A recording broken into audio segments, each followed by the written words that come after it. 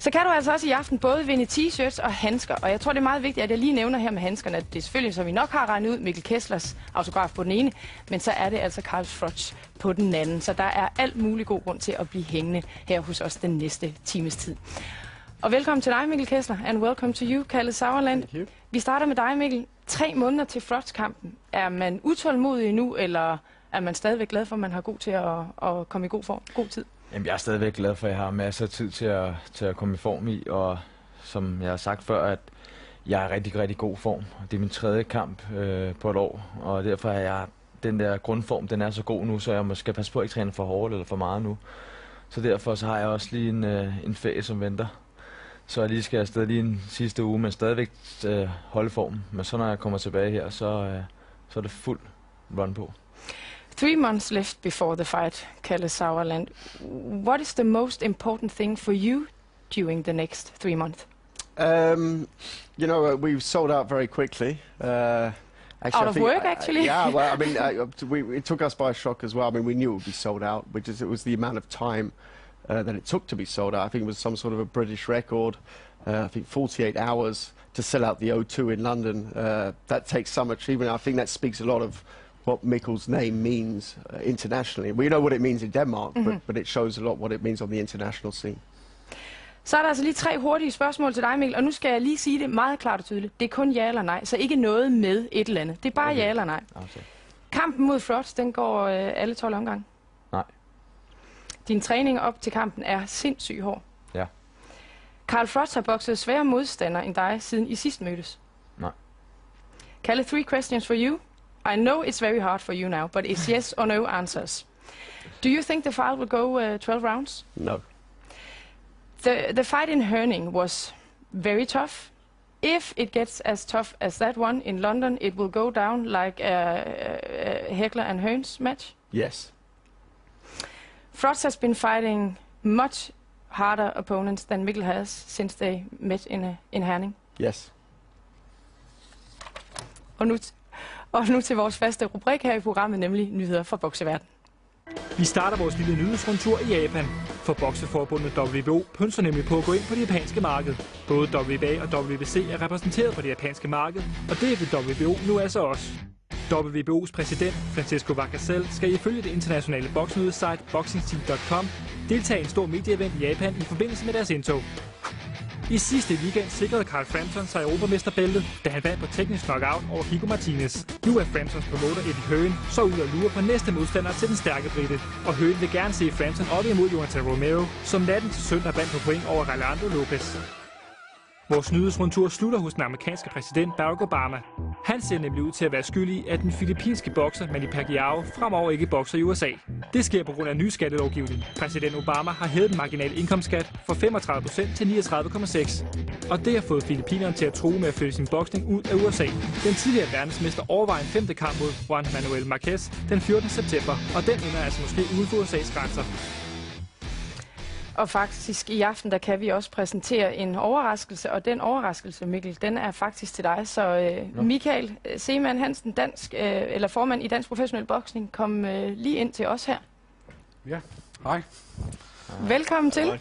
Jeg har lidt papirarbejde med her. Ja, jeg vil gerne låne den der, hvis jeg må det. Det må du meget gerne. Og jeg vil ikke sige så meget. Men den er kun til låns, for den skal. Jamen det ved jeg, og jeg vil ikke sige så meget. Jeg vil faktisk give ordet til dig, Michael. Ja, Mikkel, jeg ved ikke, hvor meget en overraskelse det kommer som for dig, men vi udnævner dig i Dansk Professionel Boksforbund til at være årets bokser for sæsonen 2012. Det var dejligt. Og jeg kan også sige om den kåring, og grunden til, at vi kom frem til det, kan jeg sige, at det var et relativt nemt valg. De 2 absolut største boksekampe, vi havde på dansk grund sidste år. Din kamp med Magi og din kamp med Alan Green blev vundet i overbevisende stil, og der var ikke så meget at sige. Der var ikke andre kandidater i feltet. Mikkel var klar og enstemmig valg i komiteen. Man har vel altid en kommentar til sådan en overrækkelse her, Mikkel. Hvad siger du til det? Jeg er glad for, at de har valgt mig. Det kan man da ikke andet være. Jeg har selvfølgelig prøvet det før, men det er altid godt, at det er også, hvad kan man sige, beviser, at jeg er stadig med i gamet, og jeg nu håber jeg, at der kommer nogen og stjæler den fra mig. Men, vi vil godt have, at vi venter lidt, ikke? Ja, jeg venter lidt. Ja. Der følger jo også altid lidt håndører med til sådan en. Jeg har nemlig et andet stykke papir med også, fordi udover at Mikkel er lokomotivet i dansk boksning, og den bedste bokser, vi har herhjemme. Rent sportsligt, så er Mikkel jo også forgangsmand, når man snakker om det sociale ansvar, der følger med at være rollemodel. Og en af de ting, vi i Dansk Professionel Bokseforbund rigtig gerne vil promovere, det er, at alt, hvad der hedder at slå på hinanden uden for tårne, det er ikke acceptabelt. Okay. Og derfor har vi valgt at støtte op om en sag, som Mikkel i forvejen støtter, nemlig Danner, hvor vi vil give et kontant beløb til det, der tidligere hed Danner-stiftelsen, det der nu hedder Danner, som er en privat organisation, som arbejder imod vold på kvinder og børn. Og det er en vigtig sag. Der er 26.000 kvinder og 5.000 børn, der hver år alene i Danmark bliver udsat for vold i deres nære relationer. Jeg synes, vi skal se den der. Og den her, der er en check her, vi skal lige have den vendt om her. Der er en check her, vi har skrevet 20.000 på. Der skulle egentlig kun have stået 10.000, fordi Dansk Professionel Bokseforbund i samarbejde med vores sponsor, Diadora, vil gerne give 10.000 til det. Og da jeg fortalte om ideen på mit sidste møde med Kalle og Nisse, var de i øvrigt helt enige i den her med det sociale ansvar og sagde med det samme, den fordobler vi. Så vi giver 20.000 til Danner-stiftelsen på vegne af Mikkel. Til Danner på vegne af Mikkel, og hvis andre derude i stuerne skulle få den samme idé, så går man ind på www.danner.dk. Det er et rigtig godt formål at støtte. Tillykke til dig, Mikkel, og tak til dig, Michael. Ja. Tak. I Nordic Fight Night er der også sket lidt, siden du sidst så Knockout på TV3 Sport 1. Dyb venstre! Nordmanden Andreas Evens led karrierens tredje nederlag, da han tabte på teknisk knockout til sin belgiske modstander ved det seneste stævne i Esbjerg. Slut, siger Foster. Det er slut. Den 26-årige bokser vil nu overveje karrierens næste skridt. Jeg tænker ikke noget videre, bortset fra at det Europabeltet jeg skulle have med mig hjem, og så får vi ta en evaluering på lidt senere, og hva veien går videre. Og fra en velkendt Sauerland-bokser til en helt ubeskrevet en af slagsen. Den tyske promoter har nemlig fået et nyt ansigt til den i forvejen imponerende boksestald. Der er tale om den svenske amatørbokser Anthony Jiget, der senest markerede sig ved OL sidste år i London. Den 22-årige bokser vandt her sin første rundekamp, inden han tabte med blot et enkelt point til sin ukrainske modstander, der senere vandt bronze ved legene. Anthony Jiget skal have sin professionelle debut ved det kommende Nordic Fight Night i Frederikshavn, hvor modstanderen endnu ikke er offentliggjort. Og apropos stævnet i Frederikshavn, norske Cecilie Brækhus kan se frem til solid opbakning for hjemlandet, når hun sætter sine 3 VM-bælter på spil mod amerikaneren Mia St. John. Over 300 billetter er allerede solgt, og hovedparten af dem er sendt mod Norge. Det oplyser Arena Nord til Knockout. Nordic Fight Night i Frederikshavn løber af stablen den 13. april. Jeg kalder Sauerland. Rudy Markussen is back in the ring 13th of April. What should we expect from him in that fight? Well, I think, we've got you'll get bored of me saying it's the last chance and whatever, but Rudy wants to know whether he has a place at the top of the game still. And, Rudy is, and I think Mikkel can testify, he's one of the hardest punching boxers still around on the planet. Rudy is a guy who can end a fight in a second. So he will always have that chance. And, he came to us and said, look, I really want to know if I'm still a part of international boxing. And look, Luke Blackledge, he did a terrific performance against Mads Larsson. Looks like he ended his career. Mm-hmm. And, we have a storyline there, which I think makes for a fascinating night of boxing, because, Rudy wants to know it, and Luke Blackledge will be having his own ideas, and he's, of course, built a name for himself in Denmark by beating Mads Larsson. And for Rudy, it's the key to getting back to a European title fight. But if he wins, how do you see the future for him? It has been ups and downs with him, but if he wins 13th of April, what is in the future for him? Well, Rudy's, at the later stages of his career, it could only mean that we head towards a European Championship fight. That's the idea. There's George Groves is boxing on I think March 16th for the European title. However, George Groves will likely give up that belt quite quickly, because he is looking like it's going to be the mandatory contender for Arthur Abraham later this year, which would mean the European belt is vacant. So, we'll be pushing Rudy in that direction, but first he has to beat Blackledge. It gives me enormous pleasure to announce that the rematch is on. Warriors Call will see Britain's very own IBF super middleweight champion Carl the Cobra Froch take on Danish legend Mikael Kessler, WBA champion, in a huge unification match here at the O2 on May the 25th. Mikkel, vi har allerede været lidt inde på det her med, at Froch mener, at han har haft sværere modstandere, end du har haft, siden I mødtes sidste gang. Og nu kalder jeg lige en grafik frem, for så kan vi sådan se det sort på hvidt. Den kommer her. Altså vi kan se, at du har mødt Baudelaire, Green, McGee, han har mødt Arthur Abraham, Glenn Johnson, Andre Ward, Lucian Butte og Youssef Mack. Hvad siger du til det her med, at han påstår, at det her på programmet i hvert fald ser ud, som om han har haft svære modstandere? Nej, han har jo kun tabt til Ward. Nu sagde jeg godt nok nej før, vi stod lige hurtigt og snakke om det. Men selvfølgelig, ja, men jeg mener bare de sidste sådan 3 kampe, som du lige kunne se på skærmen før. Men selvfølgelig, jeg har jo ikke, det er jo lang tid siden, han har haft mange flere kampe, jeg har, når jeg var skadet og så videre. Og selvfølgelig har han også med Glenn Johnson, der har været rigtig stærk, og Ward, og han har selvfølgelig haft nogle kampe. Så det er godt, ja, han har haft hårdere, men han har haft nogle rigtig hårde kampe, og det er også, som jeg sagde til pressemødet, det har været for hårdt for ham. Det har slidt på ham. Og det skal man også passe på med, og derfor jeg synes, jeg har lagt min boksstil helt om, og så kan det godt være, at navnene, jeg har mødt, jamen, nogle af de er næsten det store, Alan Green, du har også McGee og så videre, men man kan sige, at... Og du stopper dem jo også før tid, kan man så sige præcis, her retfærdigvis. Ja, og det, jeg har haft 3 knockouts, så vi har virkelig lavet min stil om til de perfekt til de modstandere, jeg har mødt, og det alt har fungeret, og nu laver jeg den virkelig om til Carl Froch. He says Froch stronger opponents than Mikkel. Do you agree, or what is your take at that? Well, my take is, like I said before in your yes or no questions, of course, on paper, Froch has had the tougher fights. We mustn't forget that they've had 2 completely different situations. Since the Froch-Kessler Part 1 fight, Mikkel, of course, had to retire from the Super 6 tournament, which was unfortunate, but that happens in boxing. Mikkel came back, and actually Mehdi Boadla challenged Arthur Abraham in a good fight in December last year for the World Championship. So Boadla was a good opponent at the time for the comeback. And Mikkel did a great job on him. We then put him in against Alan Green, a guy who was in the Super 6, actually was due to meet Mikkel in the Super 6. What happened there? Mikkel scored, for me, one of the best knockouts of last year. And then, of course, Brian McGee, who I think is fresh in the memory, he completely obliterated him, destroyed him. And so Mikkel has looked the more convincing, of course, against lesser opposition. However, like Mikkel says, Mikkel and Carl, if you look at their records, they are the makings of legends. If you look at the fights that they've been through, and I think that sometimes a soldier becomes battle worn, and the question we'll see on in London will be, is Carl Froch battle worn? And I think Mikkel will push him like he's never been pushed before. Og lad os så lige høre, hvad Carl Froch han egentlig har af forventninger til kampen den 25. maj i London. I never expect to knock Mikkel Kessler out. He's the sort of man who like myself, will probably refuse to be knocked out. I mean, we're all human beings, but he's very, very tough, strong. His chin is made of granite like mine. I've hit him with my hardest shot already. He hit me in the face, he split my nose open, and I thought to myself, I'm not going to put up with that, no chance. And I pushed him on his back foot and I hit him with my hardest shot. He stood there and grinned at me, smiled at me, turned me around, and then we started shooting from the hip. We both stood in range and let go of some big, brutal, heavy shots, and we both swallowed them up.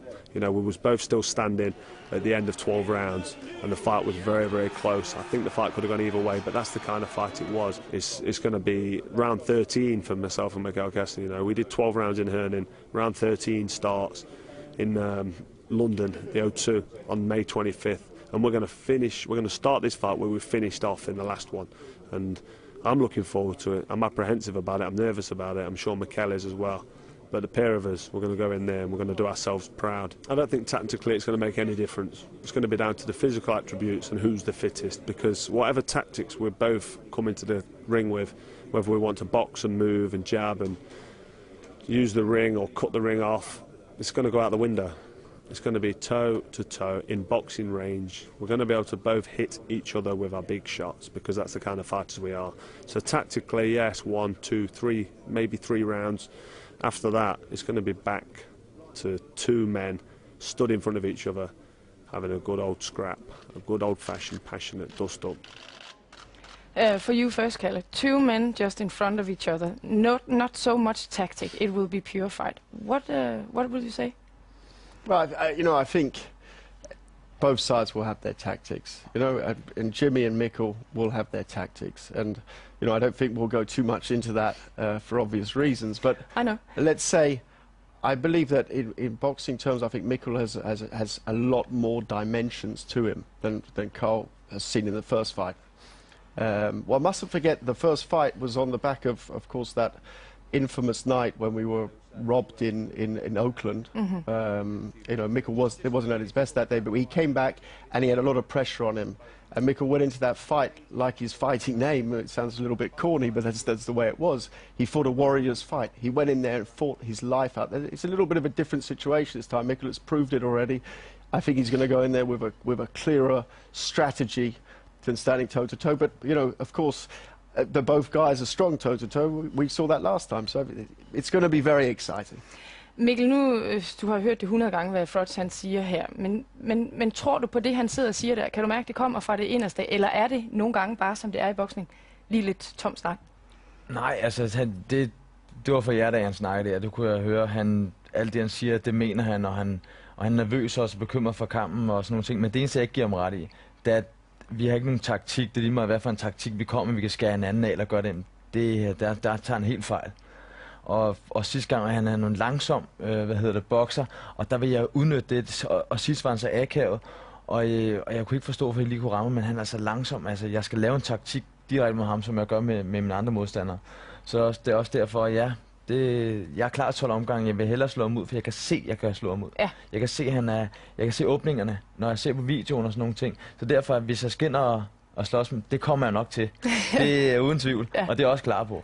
Men jeg vil bare prøve at se, om jeg kan snyde ham. Det er det, boksning er. Det er det går ud på.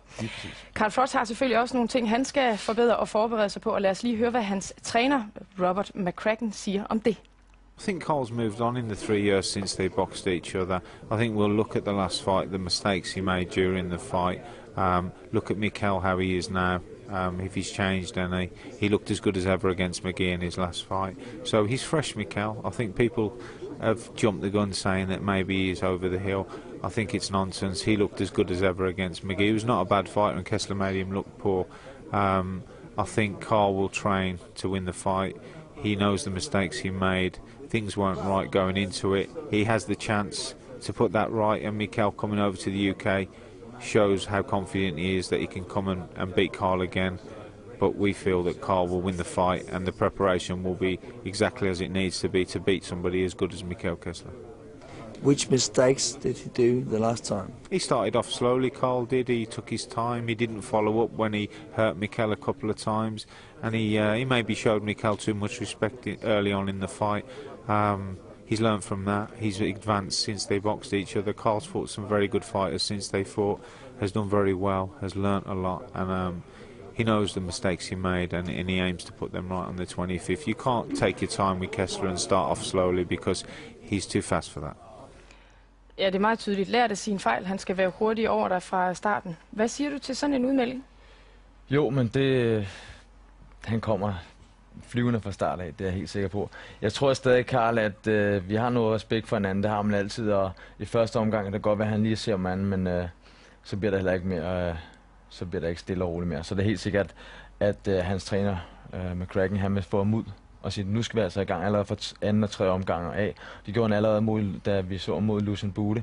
Han kommer stærkt ud af hjørnet, og det er der, jeg skal være forberedt til, når han kommer. Der er mange mennesker involveret i sådan en boksekamp her, og nu skal vi altså høre fra Eddie Høne, og det er Carl Frochs promotor. And there can only be one kind of fight for Froch Kessler too, and that is, this war, this violent, this brutal fight that people talk about. And I know they're not words that you should, try and talk too much about boxing, but that is the harsh reality. There is only one kind of fight this can be, and that's why tickets are nearly sold out already. Everyone's talking about the fight. It's going to be a huge event. Fantastic arena, as we see here, Kalle, but we also hear this is going to be brutal, and it is boxers with respect for each other. Is it easy as a promoter to set this fight up the 25th of May? Well, you often refer to wars as a promoter. The difference here is there already has been a war. Yeah. I just wanted to come back with what Froch's trainer was saying. They talk about the mistakes that Froch made in the first fight. Well, I can tell you, and I'm not a trainer, I'm a promoter, there's a lot of mistakes that Mikkel made in the first fight, and Mikkel is a perfectionist in everything he does, in his training setup, his training routine, and those mistakes from the first fight will also be addressed. So I've heard a lot about Froch wasn't on top form that night, and whatever. I don't think that Mikkel was on top form that night. That's my opinion, and I think that's going to be the difference next time.